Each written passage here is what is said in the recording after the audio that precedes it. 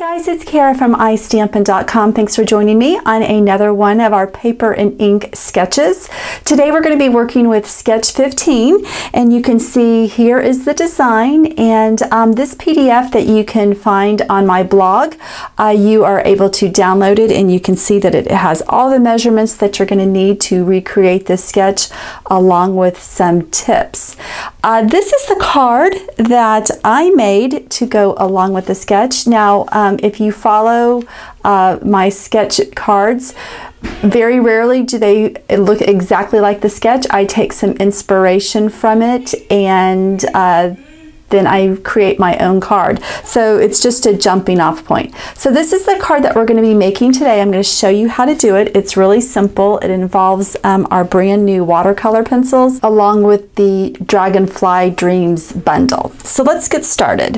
Okay, so the first thing that you're going to want to do is to cut a piece of Bermuda Bay cardstock. This measures 4 1/4 by 11. So this is going to be a top folding card.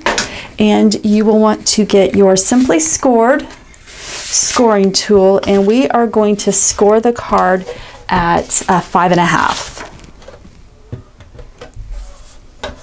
So just take your stylus and just burnish it or just score it a couple of times.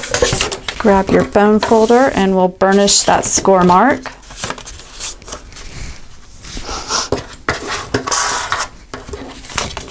Okay, next what you're going to do is grab a piece of watercolor paper. You can find our watercolor paper in our annual catalog. This measures just a 1/4 inch smaller than the card base, so this is 4 by 5 1/4. And this is where we're going to use our watercolor pencils. And we're going to just do a really very simple basic color water wash on here. So the colors that I've chosen for this are Bermuda Bay, Pacific Point, and Old Olive. And this is a very simple technique. Honestly, I really don't have a whole lot of experience with watercolor pencils, but I know of this technique. So what I'm going to do is I'm just going to gently rub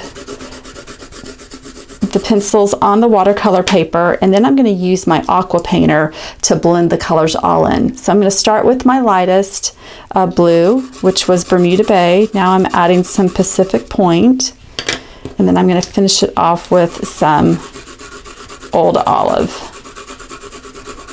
So just gently rub that, and I'll come up a little bit. Go over here. Okay. All right, and I'm going to be using our aqua painter to blend in the colors. And if you haven't seen this before, this is a watercolor brush. So you can see the brush end right here. And then this is a barrel that's filled with water. And what you do is you just unscrew the top and then just fill that up with, just water from your faucet. And then you'll just squeeze the brush end until you see like a little pool of water, and that just lets you know how wet the tip is. And I always like to have like a paper towel.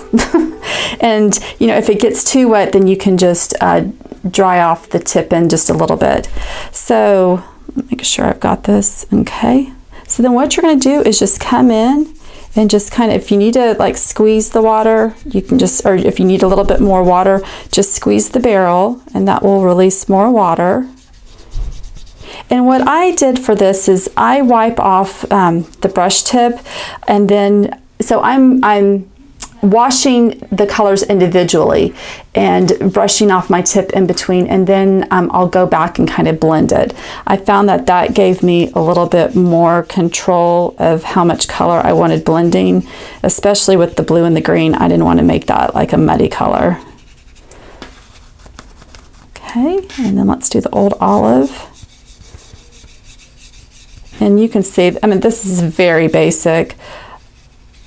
You can see some of the blues coming down there, which is fine. All right, and then ideally you're gonna let that dry. If you wanna take the time and let it dry on its own, you can. I'm gonna just mop this up just a little bit. Okay, and you can do that if there's some spots that you don't care for. Just take your paper towel and you can mop that up. Like I was saying, you can either let this dry on its own, or you can use your heat tool and you can speed that up. I'm going to go ahead and do that.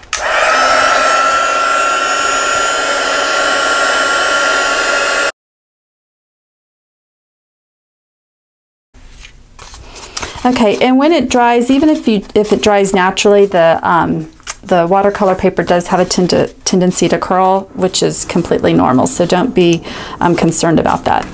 All right, so what I did here with this card, I don't know if you noticed it, but I've got like some little watercolor splatters, and I wanted to add that onto my card. So what I've done is I've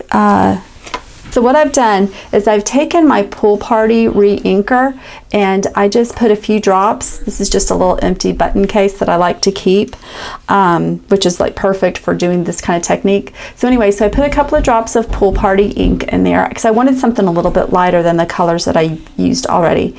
Put water, mixed it up, and what I'm going to do is I've just got, you know, a paintbrush laying around, and I'm going to actually flick that onto the cardstock. And let me go ahead and just use my paper towel from earlier, and that hopefully will catch the mess that I may make. So what you do is just get your brush wet and then just take the bristles and just flick all over the card. And you can do as many or as little as you want. So that looks good.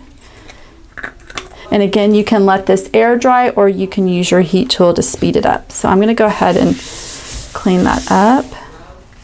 And I'm going to go ahead and use my heat tool to speed up the drying time. Okay, so that looks like it's dried enough.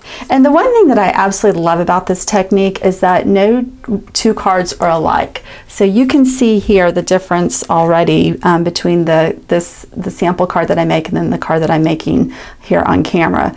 The intensity is a little bit darker, the specs are a little bit different. So I love doing something where a card is completely unique. All right, so the next thing that we're going to do is do our stamping, and like I said, I am using the Dragonfly Dreams bundle. We'll be doing some die cutting here in just a second. I'm going to go ahead and use this sentiment right here. It says, "Thanks for the smile and everything else." I thought that was really nice, and I'm going to be inking that up in our Memento Tuxedo black ink and just putting it right down there in the bottom corner. So I'm going to get my paper piercing mat because this is a photopolymer stamp. I'm going to try to get that as straight as, or try to bend that, kind of get that bow out as much as possible. All right, so let's go ahead and ink up our stamp.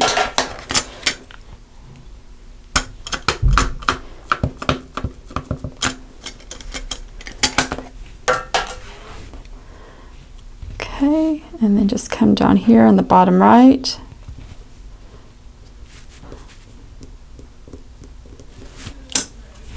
Okay, that looks good. All right, so I'm going to put this off to the side and let that ink dry completely before we move on. So let's go ahead and do our die cutting. You are going to want to get out your detailed Dragonfly thinlits, and you can see there's some of the other images. But for this card, we're going to be using this fun, the little multi-dragonflies die cut. So you're going to want to get a scrap piece of Whisper White cardstock. I think this is cut down to about like 3 by 4 or 4 1/4, something like that. So that's just large enough for that to fit onto. And let me grab my Big Shot. Okay, so get your magnetic platform, acrylic plate, and let's put the cardstock down and then put the dragonflies. This is a detailed thinlet, or a detailed framelit, so what I like to do is to run it through twice. Just makes removing the paper a lot easier. Okay, and I've got my die cut brush to remove this. And what you do is just rub, and you can see how easy this just pops out. Super easy. There we go. All right, so let's go ahead and bring our card base and our panel back in. What we're going to do is we're going to tie some ribbon around this, and I'm using our Bermuda base stitched ribbon. Okay, so what we're going to do is we're just going to tie this around the card base. Let's see, so I think that should be enough. And in my sample, I had the knot on the left side. I think I'm going to do it on the right side for this card.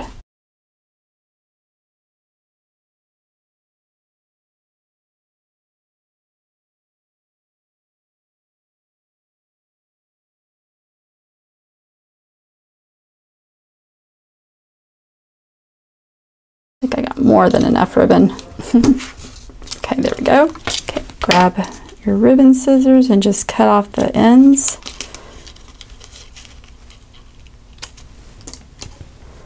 Okay, and if I need to cut those more, I can in just a minute. Okay, and I'm going to go ahead and put this down on the card base first before I put my die cut on there. And I'm going to go ahead and use tear and tape just because this panel is a little wavy from the watercolor, so this will make sure that it flattens out and doesn't go anywhere. So I'm going to put about 4 strips on the back side.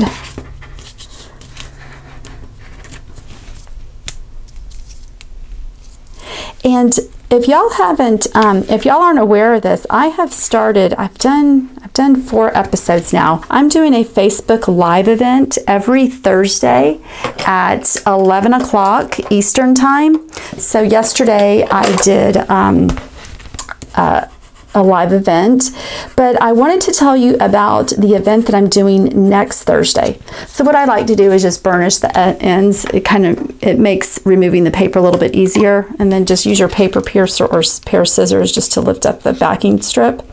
But anyway, next Thursday, which is the 23rd, I'm going to be doing a special Facebook Live. So the event is going to be a class, and I'm going to be making 4 cards. I'm using the Cool Treats bundle along with the Tasty Treats Specialty Designer Series paper. And so I'm going to go ahead and I'll be making the cards live and the matching envelopes, but you will be able to receive the kit for free with a participating purchase. So I just wanted you to be aware of that so that you can go ahead and put that on your calendar. The best thing to do is to head on over to Facebook and head on over to my Facebook page, which is iStampin', and I will link that on the blog as well as in YouTube in the description box. And you'll want to like my page, and then make sure that you click on that you want to be alerted for notifications when I go live, and you'll be able to watch it live. I do upload the iStampin' Live videos to YouTube, so if for any reason, if you're working, you're unable to make that time, you can watch it in the future, or you can watch it at your convenience. And that ribbon is not right, so I'm going to, it's driving me crazy. I'm going to try to undo this and knot it back up properly. Hey guys, I realized when I was editing today's video that I forgot to hit the record button after I retied the ribbon. So I apologize for that. I hate when that happens, but really there wasn't much left to do to the card. The only thing that I did is I used my fine tip glue pen to adhere the the Dragonfly die cuts onto the card. And this takes a little bit of time to set up. So what I would recommend doing is just getting some of your heavier acrylic blocks, lay that on top of your card for about 5 minutes, and then everything should be ready to go. So I hope you liked today's project. Again, you can find the sketch on my blog. You'll be able to download the PDF. And if you have any questions or comments about the project today, just let me know. I hope that you will join me for iStampin' Live next Thursday, and give this video a thumbs up. Bye guys, have a great weekend.